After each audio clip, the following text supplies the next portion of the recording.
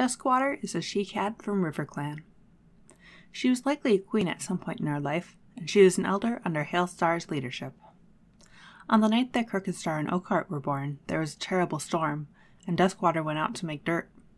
Unfortunately, that was when the river flooded, forcing the clan to evacuate the camp. Duskwater died in the flood, and the clan never found her body. Many seasons later, she was one of the StarClan cats who gave Crookedstar one of his 9 lives. Her life came with the gift of a mother's love. Crookedstar was shocked at the strength of it, and felt that it was as fierce as tigers.